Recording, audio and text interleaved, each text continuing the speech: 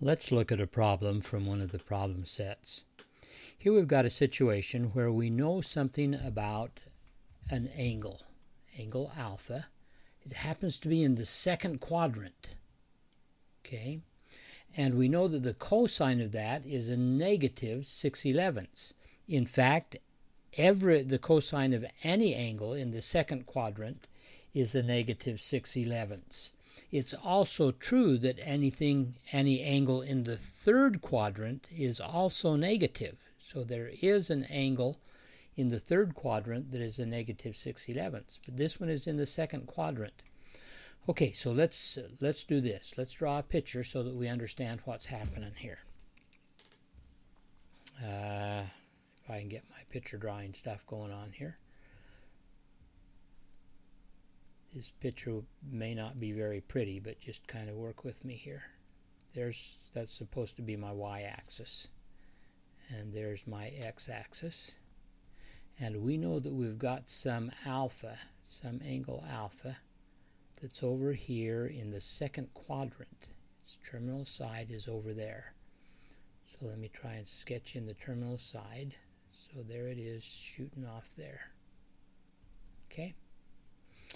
Now what we know is that the so let me see if I can't draw a representative triangle. If we came over here to a negative 6, so this length right here is 6, but it's in the second quadrant, so we're going to count that value as negative and build a right triangle right here. That's the representative triangle. Then this length right here would need to be 11. Okay, so there's a picture of an angle and a representative triangle. So this length right here is we're going to call it a negative 6. It's actually a length of 6, but because it's in the second quadrant, we call that adjacent side a negative value, and 11 up there. So this is matching the conditions that are specified for us. We've got this angle alpha. The cosine of that angle is a negative 6/11, and it's in the second quadrant. All right. Now that means that we could find out what this other side is. It's going to be the square root of, because of the Pythagorean theorem. See, whatever that length is, let me call that length h for right now. Okay. What we know, let me just do calculations in this other color. We know that h squared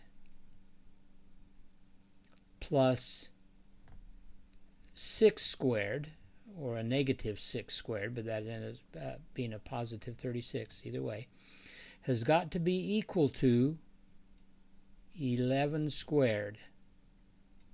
That means that h squared is going to be 11 squared minus the 6 squared, or minus the 36.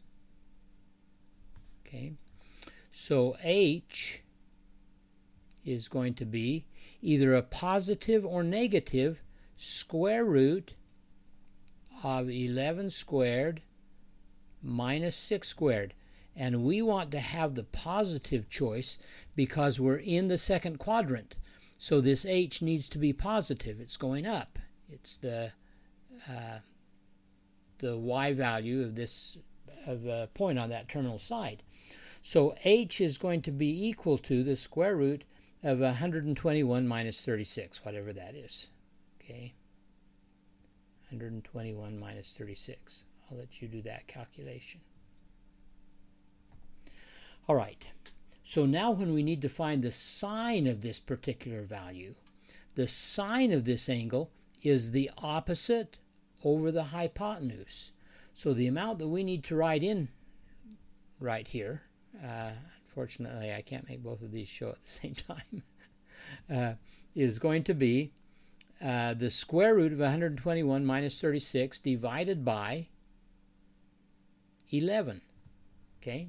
The sign in the second quadrant is always positive, and sure enough, I've got to adjust this so I can see what the values are. So the answer here is going to be the square root, SQRT, of 121 minus 36, okay, and all of that divided by 11. Okay, bring that in again. You see where we're getting that from? It's going to be this amount, the opposite side, divided by the hypotenuse. Okay, now when you're doing this kind of thing, it's probably a good idea to just preview your answers to make sure that it's making sense. That's what we're looking for. The square root of 121 minus 36, it writes it in pretty print so we can kind of check and see what's going on. Then you can submit your answer or check the answer. Wahoo! We got it right. Okay, hope that helps some of you.